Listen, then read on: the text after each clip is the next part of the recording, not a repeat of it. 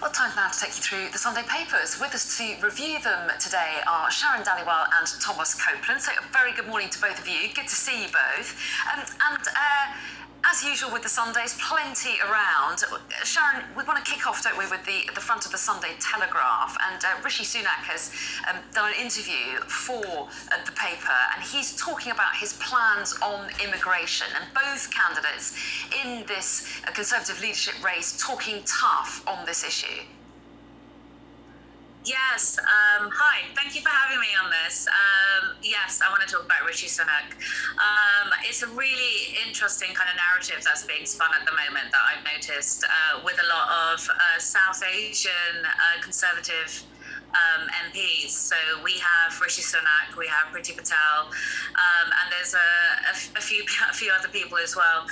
It's a really interesting conversation that's being had about immigration when we're very aware about their immigration status, their family's immigration status, to then lead the way for creating more of a hostile environment for people that need to seek refugee, for example, and especially when there's war, like ongoing war in the world, you know, whether it is with Ukraine and Russia, or what's been happening in Syria, or like Palestine. There is a constant need for an easier route for people to come into safer spaces.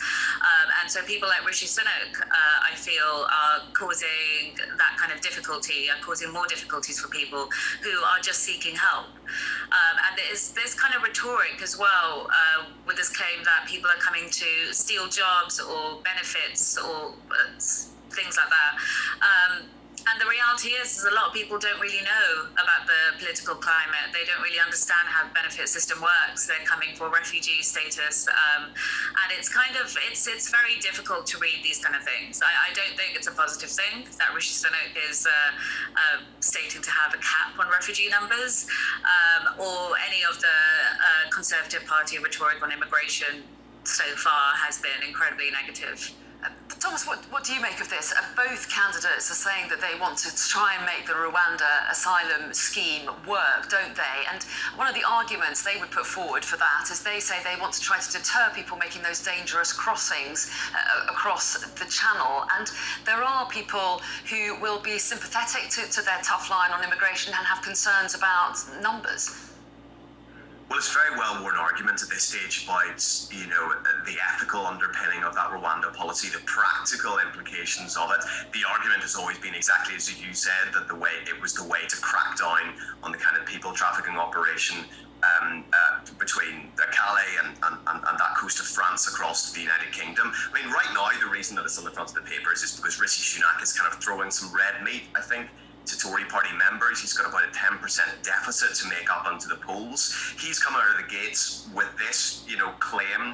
It's one that essentially, as far as I can see, is just based on saying, well, I support the policy that's been enacted up until now. You imagined he would have, insofar as he was Chancellor for an extended period of time when that policy was being rolled out, and has defended it publicly. So indeed has Liz Truss. So in terms of the sense of this being something new and significant, a new policy announcement to throw to Tory MPs, it's not one that's probably going to stack up, but it's certainly one that a lot of the voters in the Tory leadership campaign will want to see. That, you know, they care a lot about immigration. The polling adds up to that an awful lot in terms of the big issues that affect or are important in the lives of the people who are voting in this upcoming campaign, notwithstanding all the ethical considerations that Sharon's thrown in there. Immigration has been not really the big issue of this campaign up until now. I suppose some of the briefings over this weekend are likely to mean that it will be the big issue. What has been the big issue up till now is what's on the front of the Observer today, which is tax and the economy. Yeah, let's turn to that, shall we? Because the Observer, it's the second story here that you particularly want to focus on, isn't it? And this is Thatcher ministers' turn on Truss over tax cut plans. And as you say, when the leadership contest was first launched, a lot of the focus was on the difference between the candidates' policies on tax. So what's the Observer saying here? Well, yeah, you're starting to see this campaign broadening out.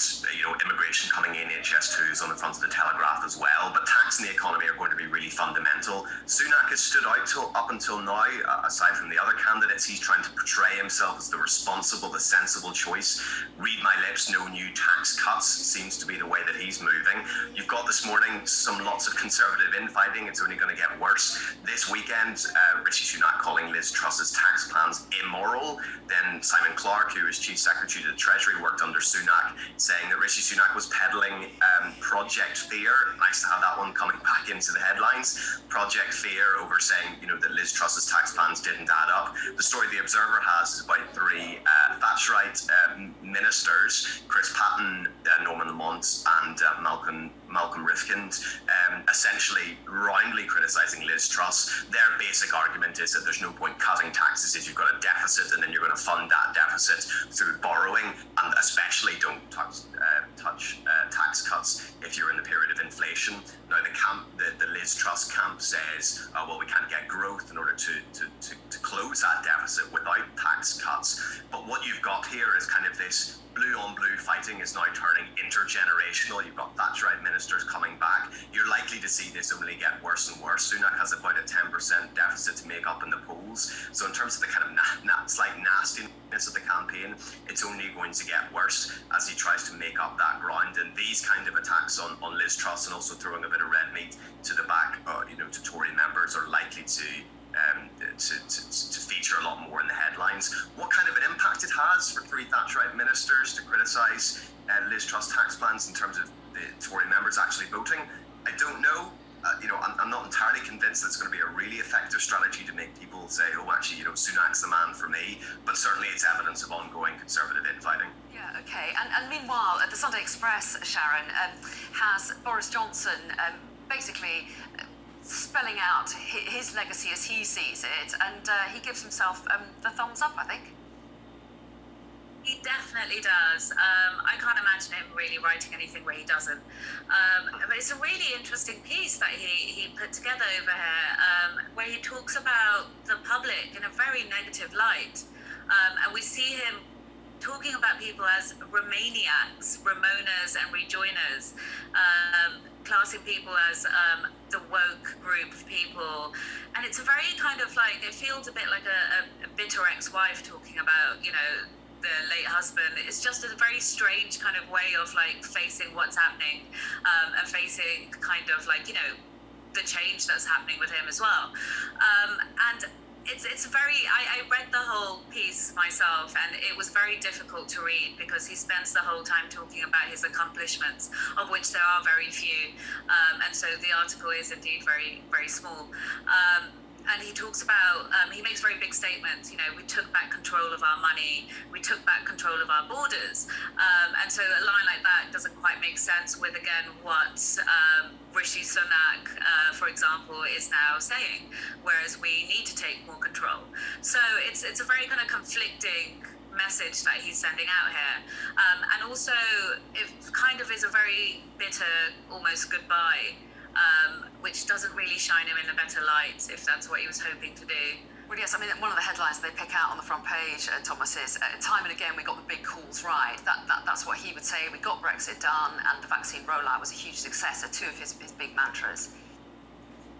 Well, exactly, and I suppose the thing I say, just adding on what Sharon said, it's ironic often that Boris Johnson is among the first to lambast against identity politics, and yet moving into this position of sort of labelling people as Ramoners and rejoiners and the woke tends to fall actually into sort of an unusual form of identity politics in itself. I mean, listen, Boris Johnson's legacy is something that will be debated ad nauseum over the coming years. I'm actually inclined to think, and again, not any particular comments on how successful any of these policies are or were. I'm inclined to think that his legacy will probably be a relatively positive one, certainly in the eyes of his own voters. I think you've got a not insignificant number of Tory members who are now looking at the two choices that are on offer to them between Rishi Sunak and Liz Truss and thinking to themselves, oh, did the Tory MPs do the right thing?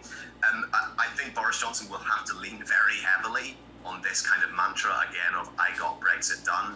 A lot of people here in Northern Ireland were questioning whether that sentence makes really much sense, considering the sort of ongoing negotiations about what Brexit is, and indeed seems to be undone, as Sharon said, by a lot of the rhetoric you got from the likes of Penny Mordaunt, let's get Brexit redone, Rishi Sunak, let's make Brexit safe. Okay.